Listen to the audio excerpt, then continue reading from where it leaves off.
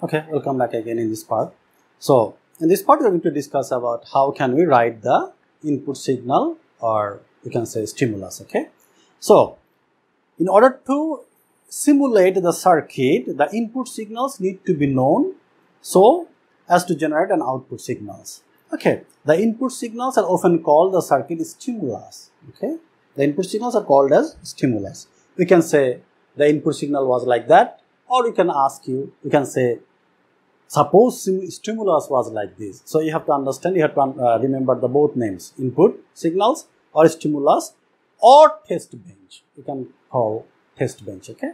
An HDL module to write the provide the stimulus circuit is known as also test bench, okay. So how to write it? It is almost the same like the program of writing the corresponding circuit code, almost the same. Like we have to start with a keyword module, okay. We have to give the name, okay.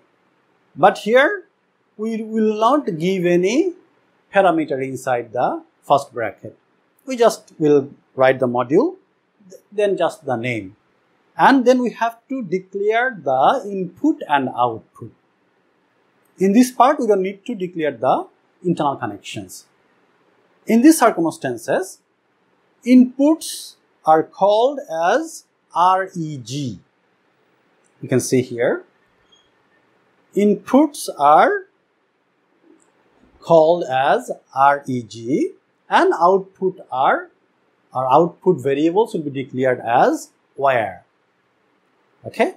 And there is another additional line which will describe for which circuit we are going to use this stimulus or this test bench. So here we have to use the name of this circuit, okay.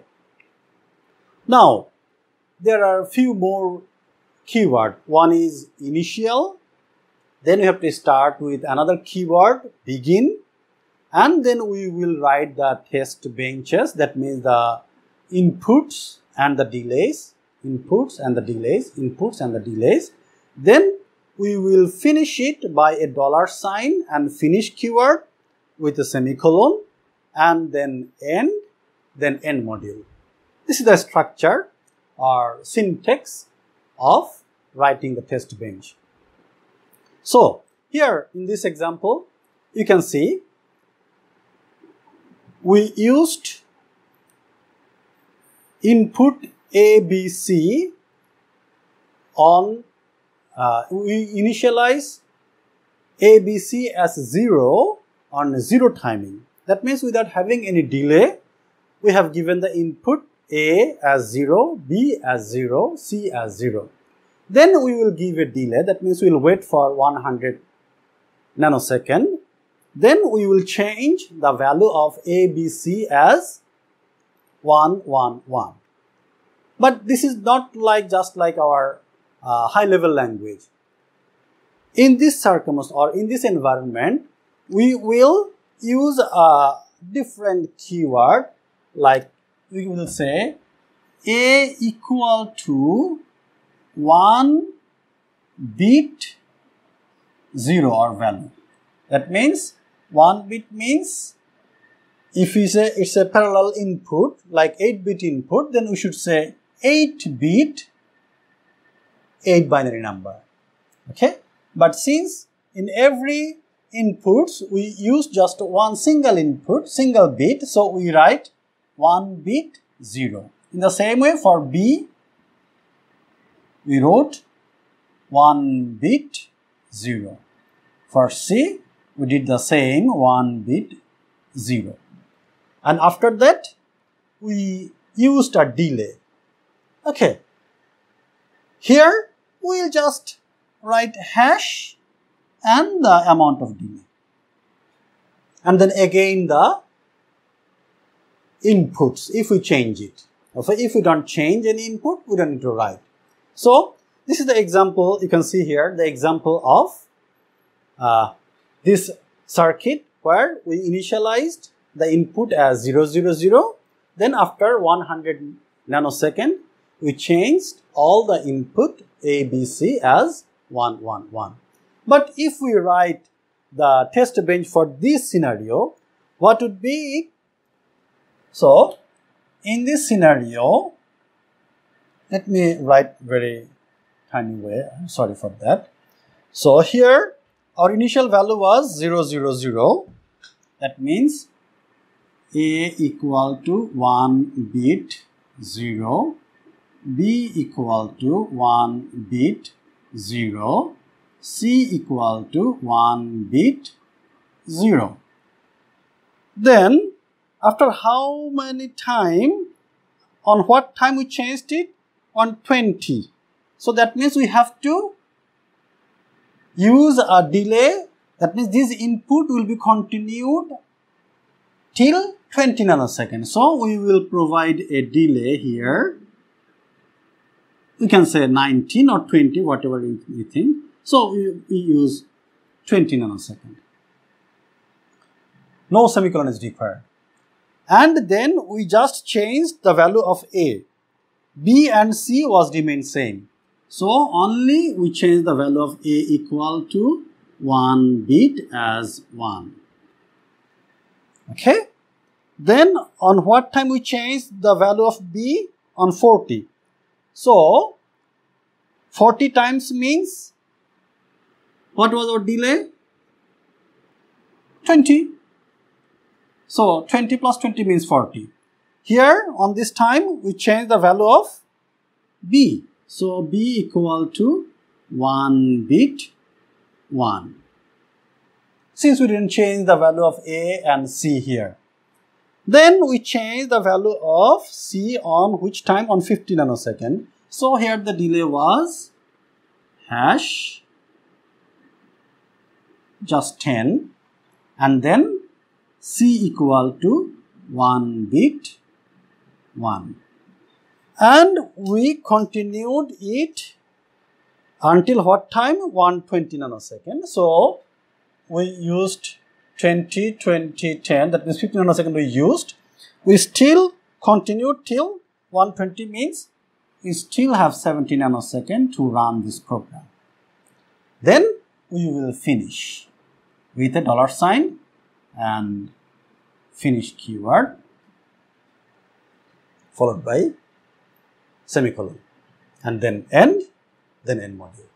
Okay, so that is the way how we can write the corresponding test bench for the input code. Okay, so it was a very initial level discussion of HDL, Hardware Description Language. If you have interest, or if you really want to work with FPGA, then you need to learn a lot about this HDL kind of language. Actually, all the languages are the same. Almost all the languages are the same, you know. It requires some variables. We need to know the syntax of mathematical operations.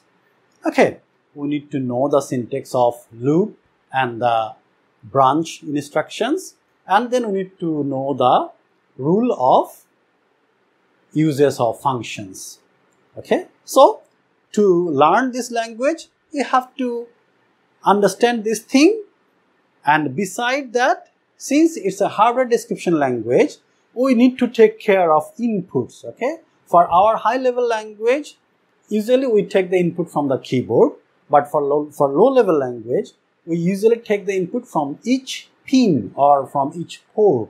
Okay, so for this kind of language, you need to know, or you need to understand how can we give the input for the logic circuit. Okay, so once again, it was a very initial discussion about HDL. I just introduced HDL in this session. Oh, okay, so here is a simulation, as I told you in last lecture. Here is a simulation environment. So again, for this environment, first you have to write one code for this circuit. Then you have to write another code for these inputs. And then you can run in this environment, simulation environment. You can simulate it by a pair of circuit and input test bench, then you will see the output. Okay, in this environment, you will see the output in the form of time diagram. Okay, you will not see the output as in this table.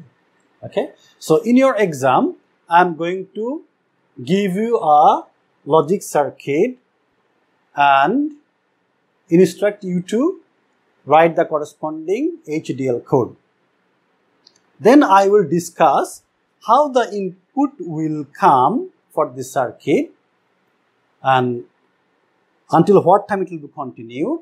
You will write the corresponding test bench, and lastly I will tell you to draw this timetable and of course corresponding time diagram. These 4 things: HDL code for circuit, HDL code for test bench, timetable and time diagram. Okay, so that was the thing about this session. So this is the simulation, and you can see the simulation output on the left bottom corner, and if we enlarge this one, the time diagram will be like this. So you can see here the output of X was undefined until I think 30 nanosecond. Am I right? And the output of Y was unknown until 10 nanosecond. Okay, and then after 30 we got the output, and after 10 we got the output of Y. Okay, you please practice it, and I will give you some practice circuits and some input test bench. You will practice in your home. Thank you very much.